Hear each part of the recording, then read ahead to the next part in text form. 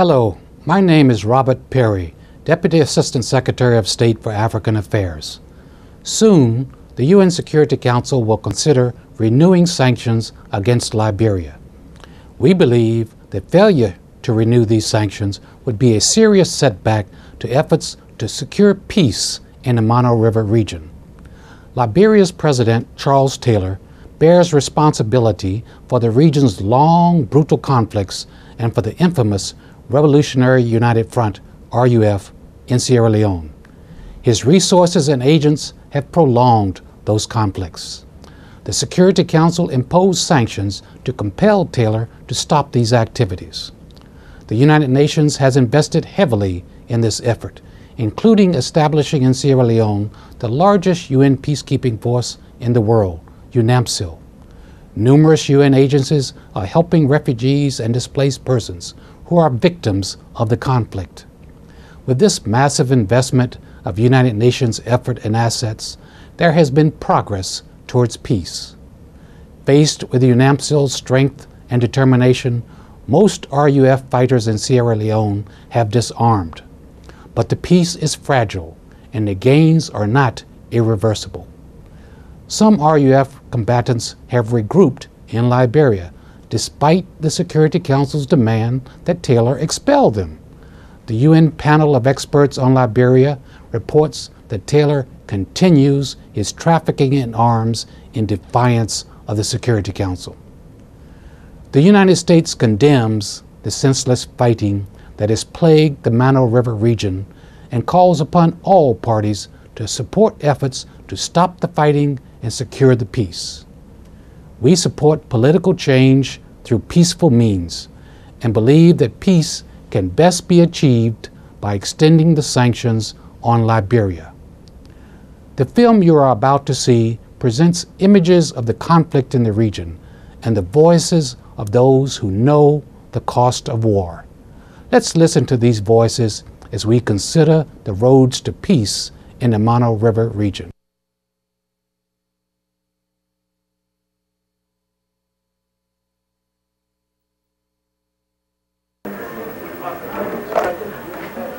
The RAF meets media, they ask me, say now we're going to kill all of you here in this house.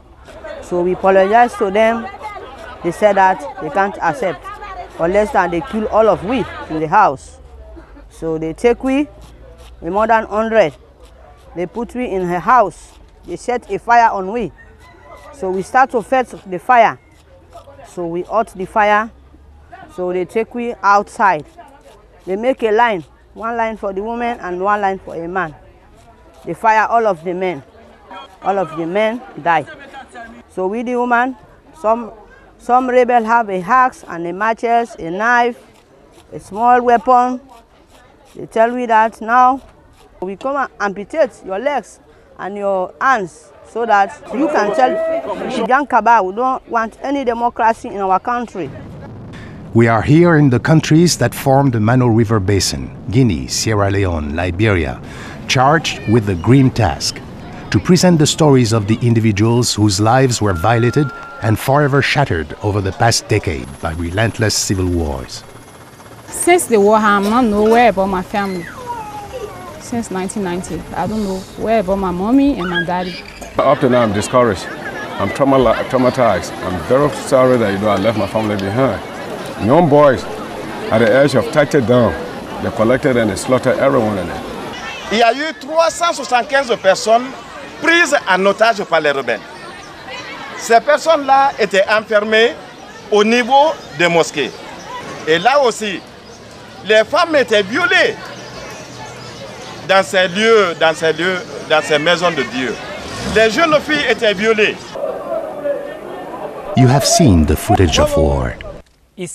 You have heard the news reports of the death tolls. What has changed since the 1960s, when a mostly forgotten war first broke out and diamonds came to be the political football for West African leaders? For many, the real question is, what has remained the same in the region? Since the 60s, a highly criminalized war economy has been building with a frightening momentum. Can the news of a lasting peace be real? Or is it wishful thinking? Because it is imperative not to become immune to a situation that continues to infect the region, we went from refugee camps to diamond mines and to destroyed towns to meet new refugees, diamond miners, returnees, all those that man's atrocities have permanently scarred. For they are the private citizens and innocent laypersons caught in the crossfire of power.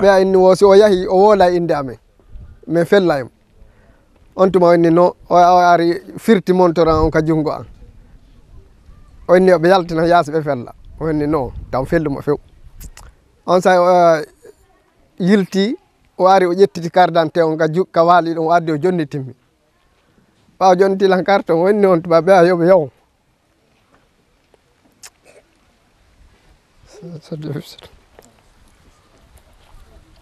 il est rita banque mona moi o mali ala ganabi nu utang kasembe nu lansana ponte kasembe mo albili fi mo ko tore barabo.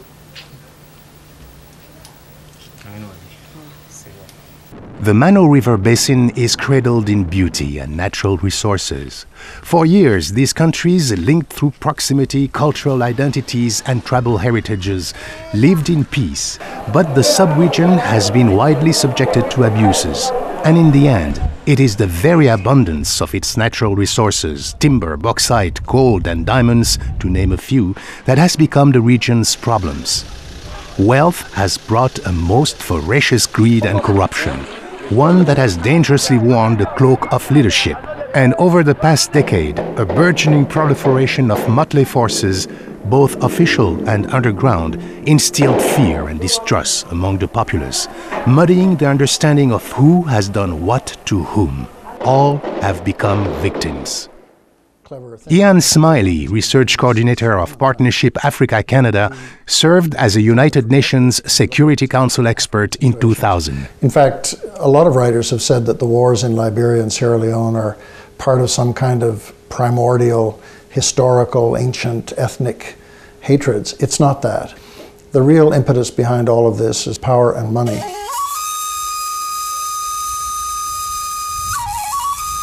In 1989, Charles Taylor began his rise to power, instilling fear and coercing Liberians to give him the presidency. Having trained in Libya, he became expert in terrorist maneuvers designed to destabilize Liberia. Then he taught Fode Sanko and the Revolutionary United Front, the RUF, to do the same in Sierra Leone. So in 1991, the RUF attacked across the border from Liberia into Sierra Leone.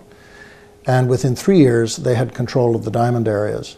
And so a new war began across the border, with horrendous acts of violence being carried out by another species of victims, the infamous RUF rebels.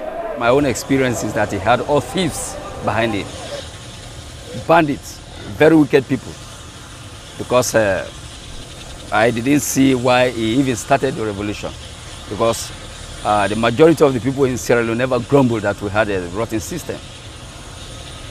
I want to tell you, really, that he was on a very selfish note. He came up with this fight on a selfish note, just to enrich himself. While innocent people have paid dearly. Cases brûlées, 276. Véhicules enlevés, 30 véhicules. So many insurgencies were followed by contrite promises of peace. But history shows that the peace was always short-lived. Had to go through a lot of difficulties because of broken promises. One such broken promise was that I knew that the rebels were approaching Freetown. And I knew also that Charles Taylor had some influence over the rebels. So I asked my vice president to go there and see him. And he went and they spoke. The vice president was well received. They extended all courtesies to him. And then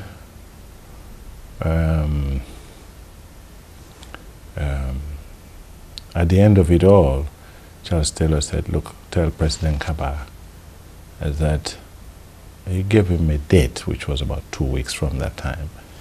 Said, on that date, I think everything will be okay. Everything will be settled in Sierra Leone. That was the day that those people attacked Freetown.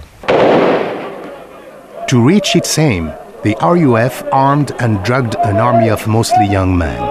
They were young boys who knew little or nothing for what they were fighting, and who were given no choice but to destroy or be destroyed. They came along and joined and served in different capacities, maybe cooking, bringing in wood to cook and whatnot.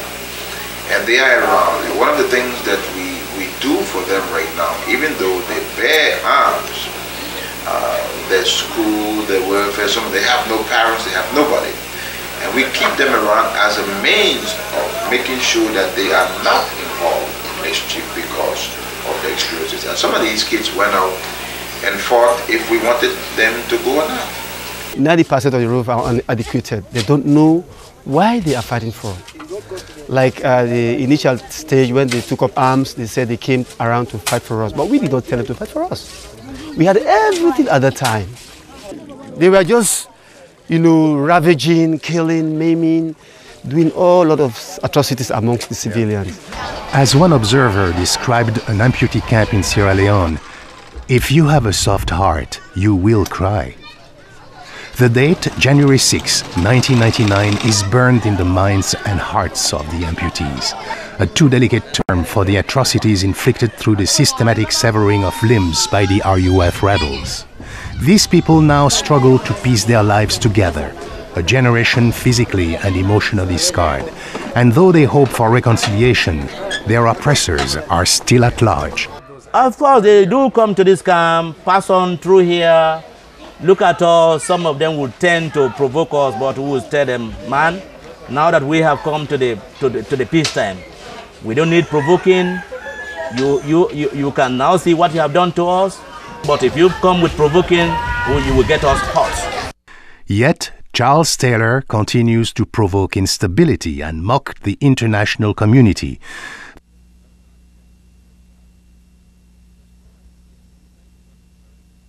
Though there is a clear evidence that he is harboring one of the most dangerous RUF accomplices, Sam Boukary, he continues to deny it vigorously. In response, Charles Taylor said to me, he said, look, please, can you give me a number of security people, send them to Liberia. I will provide transportation and all the logistics they need, and to search through the country, and you will believe that this man is no longer in Liberia.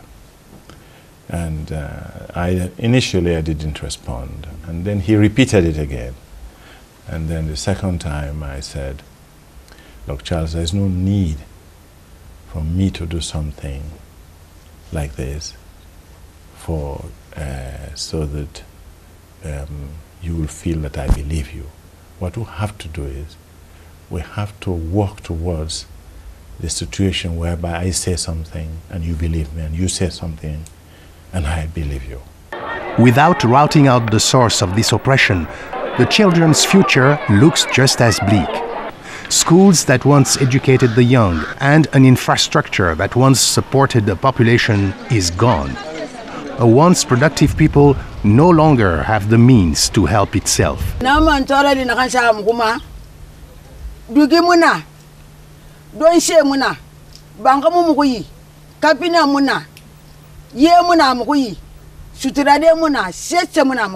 For Allah and Nabi.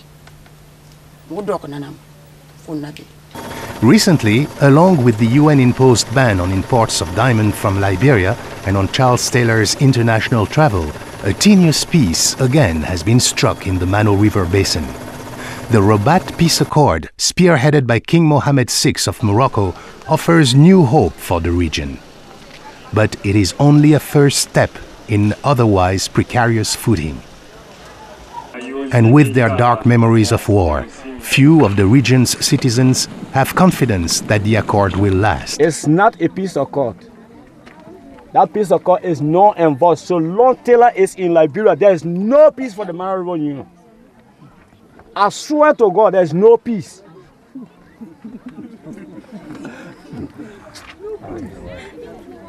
Taylor will call them, say something to them. When he come by, he do different things. That's the kind of man. Don't underestimate that young man. He can do anything. To change the human mind about this situation, it doesn't happen overnight. And this is why sometimes I'm so extra tolerant that people think, oh, well, they mistake it for weakness, but it is not that. It's just that, you can't put out fire with fire. Now, fellow refugees that are listening to our radio station. With today's prospect of peace, however small, Sierra Leoneans and Guineans are returning home. Recent internal fighting in Liberia, however, is again displacing still more innocent civilians. Guinea and Sierra Leone have worked closely with UNHCR to settle thousands of refugees and displaced persons in Guinea. 6 camps have been established and plans are in action to build more. But as refugees from Liberia continue to stream back into Guinea and Sierra Leone, their path is not a simple one. Corruption still reigns. It is said that arms are beginning to cross Liberian borders illegally despite the UN embargo. The violence of the war in Guinea between September 2000 and mid-2001 did not attract the attention of the international community.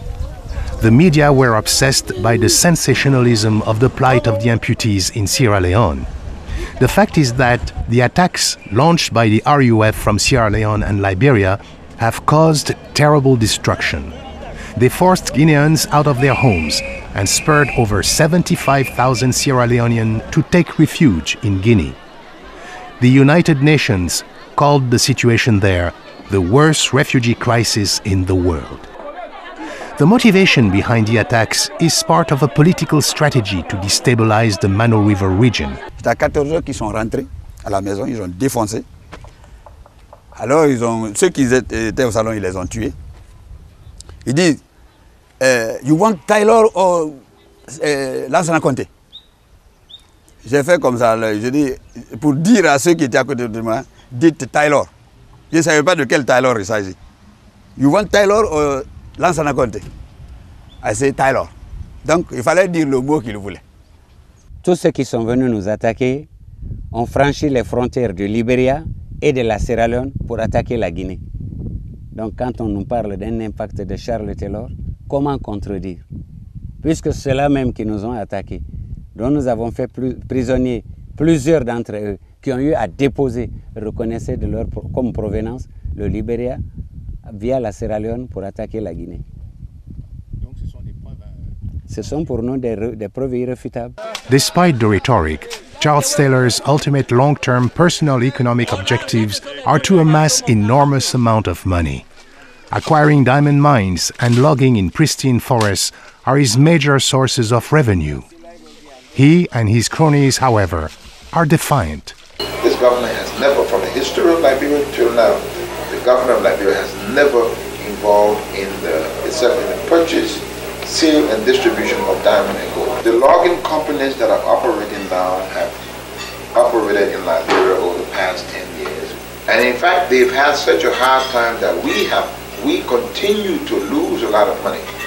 You ask any of them. We were talking about diamond smuggling and all these kind of big news, which of course up to today the Liberian government has kept asking the United Nations and those accusers to submit evidence or proofs, and up to this hour I haven't seen any proof that would merit Liberia being sanctioned. Charles Taylor said in response to our United Nations report, he said, where is the proof?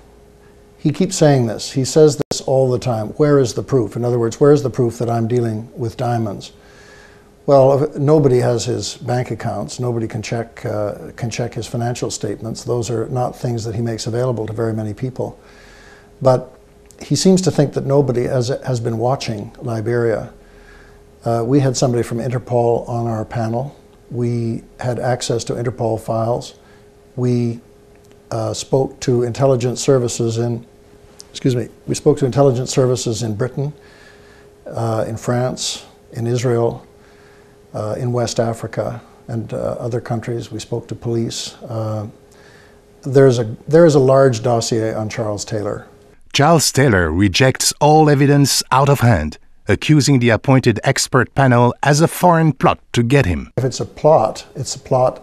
It's many people interested in seeing him run his government in a more responsible manner and start paying attention to his own problems at home instead of fueling wars in other countries. Eventually, nobody wants to be in Liberia. Nobody wants to stay in there. Nobody here you ask to go back will be willing to go back. That conflict is not going to be a conflict that we expect to finish now.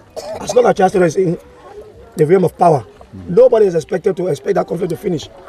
Because we have been promised for the past 3 years that he is going to put things under control. Surprisingly, myself, I never expected that I will find myself here. Soon, the UN Security Council will be asked to vote on renewing the embargo on the Liberian president. We must ask ourselves, can this man really be trusted? Can we hand over the fragile freedom of the people in the region? Or will Charles Taylor, as the victims' stories suggest, still continue to curse the Mano River? How much more suffering can these innocents bear?